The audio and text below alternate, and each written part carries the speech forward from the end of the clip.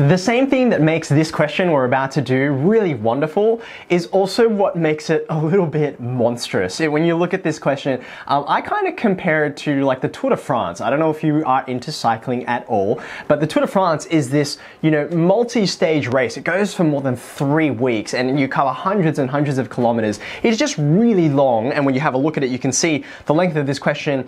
There are a lot of very, sections you have to be very patient and persevere through to get there.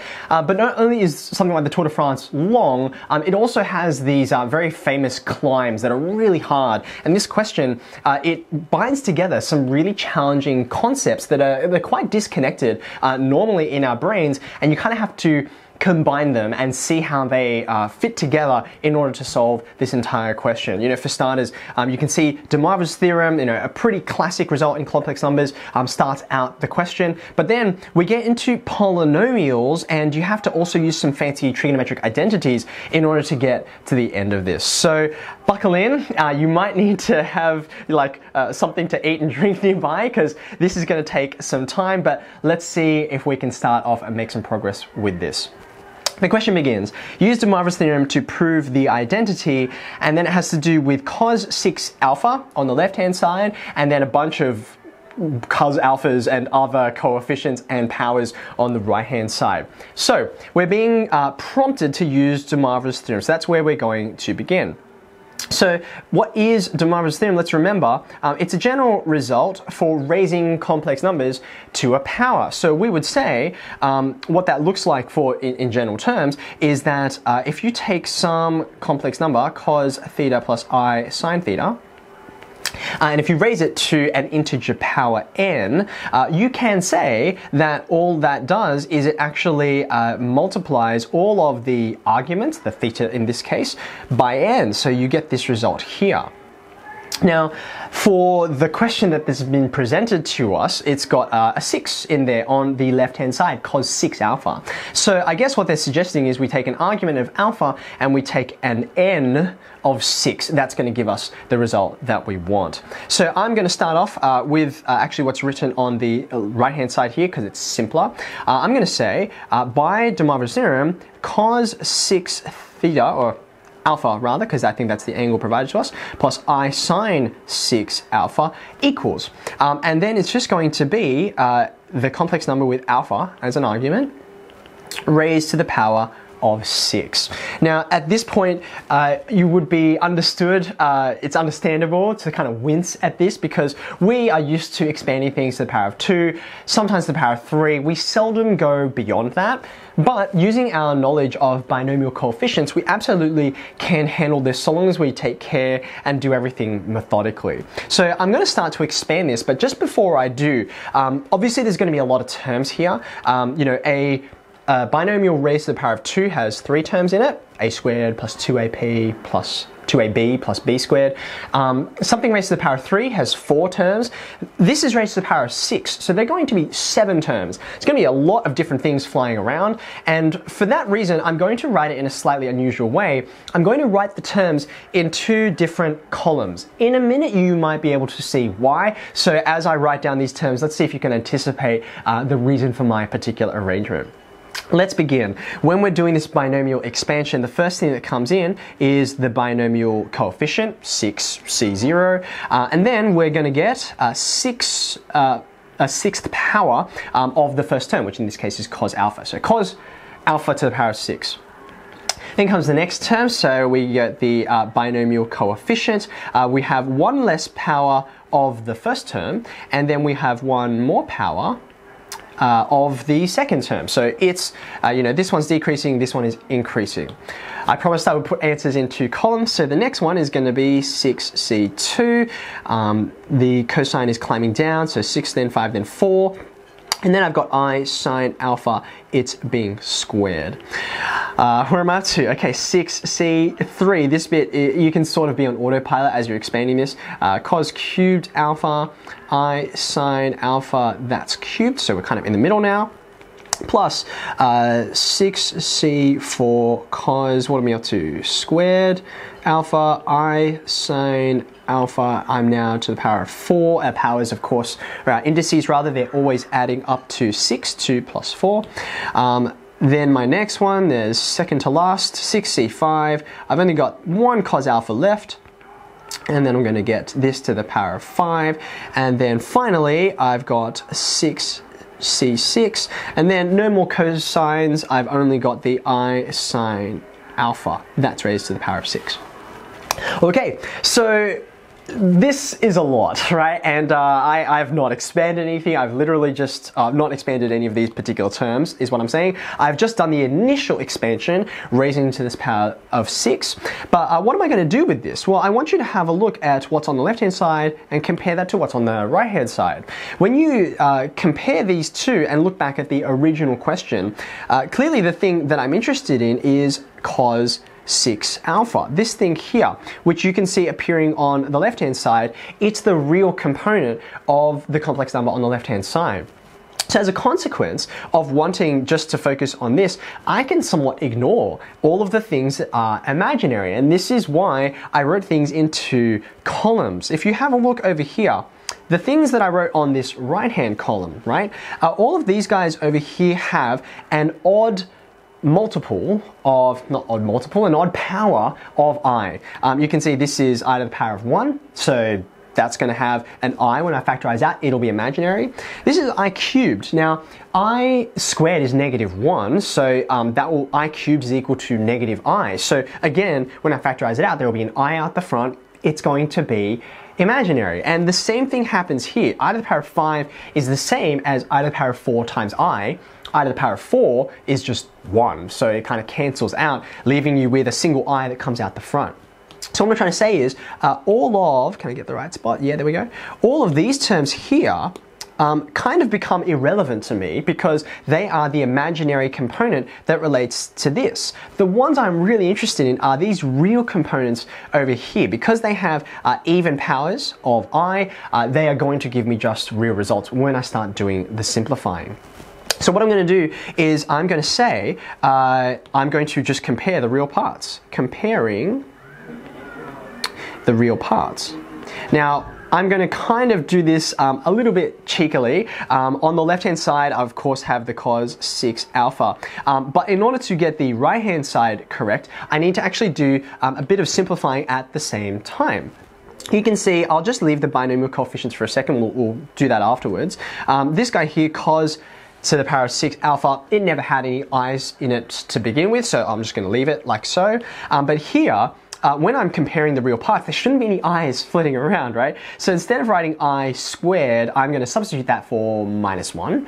And then instead of writing I to the power of 4, I'm going to substitute that for 1. And lastly, instead of writing I to the power of 6, I've looped back to being -1, okay? So what have I got here? The first one, this is going to be minus, that's the I squared that you might remember, 6c2 cos to the 4 alpha, and then I get a sine squared alpha, like so. I then get, I'm going to zoom out a bit, my next one is 6c4, and we said this I to the power of 4 is just 1, so I get my cos squared alpha, and then I've got sine to the power of 4. Alpha, and then my last term is going to be 6c6. That I to the power of 6 is that minus sign, which I should have written out the front there, and then I just get sine to the power of 6 alpha. Okay. Great. So this is an improvement. I'm already not dealing with as many terms as I had in the original expansion, but there's a few issues with this, aren't there? For starters, I haven't dealt with my binomial coefficients yet, 6c0, 6c2, and so on. And the other thing that my mind is sort of realizing is on the right-hand side over here, the result I'm trying to prove, it doesn't have any signs in it. It's all cosines. So I'm clearly going to need to do something with these terms here, this sine squared, this sine to the power of 4, and this sine to the power of 6. I'm going to have to address those and get them in terms of cos. So we'll come to that in a second. Let's deal with the binomial coefficients. Now, any integer c0 is just going to be 1, and any integer c itself is also going to be 1, but maybe you can't remember these 6c2 and 6c4 because you haven't looked at them for a while. So, whoopsie daisy, on your calculator, what you want to do is find the 6, and then the c is sort of above the division there, so you need to go shift to get the c, and then if I go 6c2, then you might be able to just make out if that's going to focus properly. There we go, 6c2, that should give you 15, and so you can actually also verify that 6c4 will give you the same result. So what I'm going to get is, this will be 1, this will be 1, and then these two are 15. So let's simplify that. Here comes the 1 cos to the 6 alpha, minus 15 of these guys here, 15 of these as well, and then 1 at the end there. Okay, so this is looking good. Now, we already sort of signaled for ourselves that we were going to have to replace these sines with cosines. The most helpful identity here, of course, is going to be the Pythagorean identity. You might remember it as sine squared plus cos squared being equal to 1. But clearly, if we want to remove sine squareds out of it, then the way to rewrite this in a more helpful form is to subtract cos squared from both sides. So this is what I'm going to substitute into each of these spots. However, I do want you to notice, if you look closely here, the sine squared alpha, I can just substitute that directly. But this sine to the power of 4 alpha, this is sine squared alpha squared by my index laws, and this guy over here is going to be sine squared alpha cubed, also by index laws. So what I'm going to have to do is substitute this 1 minus cos squared into here, and there'll be some further expansion that I have to do, but that's fine. All right, let's have a go. So I've got cos to the power of 6 alpha minus 15 cos to the 4 alpha, and then here comes my first use of the Pythagorean identity, 1 minus cos squared. Here comes the next one, so I've got a cos squared here, and then 1 minus cos squared gets squared. That's me doing this substitution into here. And then finally, I've got 1 minus cos squared, and that's being cubed. Okay. So you can see here, I might just for the sake of clarity, I'll change these to another color. Let's make them pink. I can do this expansion here on the next line. I'm just going to want to take care with it because I can see there's minus signs, there's lots of terms that need to be expanded. So I'm going to take some care with that and some caution. So this is going to get expanded. I'll write that in red when I get to it. And this is also going to get expanded. I'll write that in blue. All right, let's begin chipping away at the boulder. So cos to the 6 alpha. Here I've got this term multiplied by 1 in the first instance, so that's minus 15 cos to the 4 alpha. And then, just watch out because there's a double negative here, right? Minus 15 cos to the 4 alpha is multiplied by minus cos squared alpha. So the negatives will cancel, giving me plus, and then 15 times 1 just gives me 15. And then if you have a look closely at the indices, you've got to the power of 4 here and then to the power of 2. So adding those indices together, you get to the power of 6.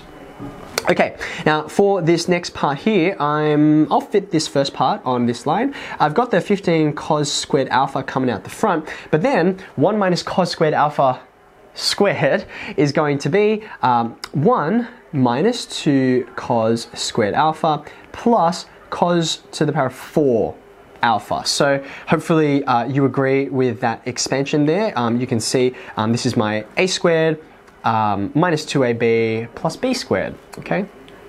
And then I'm coming to this one at the end. There's a minus sign just right at the front there, so I write that down first. And then here comes my expansion with me cubing this. So again, I'm using my binomial coefficients. We cube things relatively frequently compared to raising things to the power of 6. So I know my binomial coefficients, my row of Pascal's triangle, it's going to be 1, 3, 3, 1. So here comes my expansion. I'm going to go 1, and then I'm going to go, you got to watch out, right, because there's a minus sign here, so that comes along for the ride. The first one's going to be minus 3 cos squared alpha. Then I get a plus because the plus minus keeps alternating. The next binomial coefficient is 3, and then this cos squared gets squared, so that gives you cos to the power of 4 alpha. Lastly, you can see I'm now cubing this. The binomial coefficient is going to be 1, so I get minus 1 because that minus comes from this minus being done 3 times. And then there's cos to the power of 6 alpha. So I know I did that really quickly. If this expansion here was the one giving you trouble, what I would suggest is you go back to your notes on binomial expansions and revise that work here. Having the trig stuff in there and having the minus does make it, there's an additional level of cognitive load, stuff in your brain that you have to get out of your working memory. So hopefully that's something which you can content yourself with as we go along. All right, now when I have a look at this, I know it's messy, but it's actually really encouraging because number one, I've dealt with all the binomial coefficients. Number two, everything is in terms of cosines, which is, that is what I was hoping for, right? It looks like the difference between this and the line that I've got is just collecting like terms. There's a bunch of cos to the power of 6 alphas, a bunch of cos to the power of 4 alphas, and I just need to arrange them, okay? Now, I need more colors here, so I'm gonna do this so that I can expand this out nicely and identify the right terms. So I'm getting cos to the 6 alpha here, minus 15 cos to the 4 alpha. I've already multiplied and expanded this guy here. And then let's have a look. So 15 cos squared alpha is going to be multiplied by all 3 terms in here in these red brackets. So the first one will give me 15 cos squared alpha because I'm multiplying by 1. Then I've got 15 times minus 2, so that gives you minus 30. And when I look at the powers, it's cos to the power of 4 alpha. And then the last one will be 15 cos to the power of 6 alpha. And I get that from this multiplied by this term. Okay, for the next one, I don't have any big number coefficients. I just have to take care of this minus. It's just going to flip everything around. So I'm going to get a minus 1 plus 3 cos squared alpha minus 3 cos to the 4 alpha plus cos to the 6 alpha. I'll just double check. I've reversed that sign to this has become positive, this has become negative, this has become positive. Happy times. All right, now like I said, I need more colors. So I'm looking for my cos to the 6 alphas and collecting them in like terms. So here's the first one. Here is the second one. Here is the third one. And then here is the fourth one there. And so you can see I'm going to get, whoopsie daisy, just sort of preempting what my working will be. There's 30 of them here and then an extra 2. So that's 32. And when I look, that's a relief that I've expanded everything correctly and it seems like I'm on the right track. So I'll write that in orange shortly. I also have, we'll do it in this. I've got cos to the power of 4 alphas. So here's one, there's one. Here's another one. And then my last one is over here.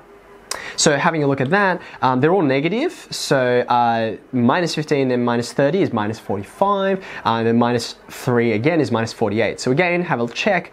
Things are looking good. And then the rest of the terms, I think we should be able to manage because there aren't nearly as many of them, okay? So I promised I'd write this in orange because I've highlighted in orange. How many cos to the 6 alphas have I got? We said 32. So 32 cos to the 6 alphas.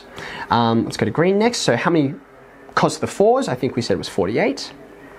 Cos to the 4 alphas, and then we'll switch back to our normal color. How many cos squareds are there? There's 15, there's 3, so I'm getting 18.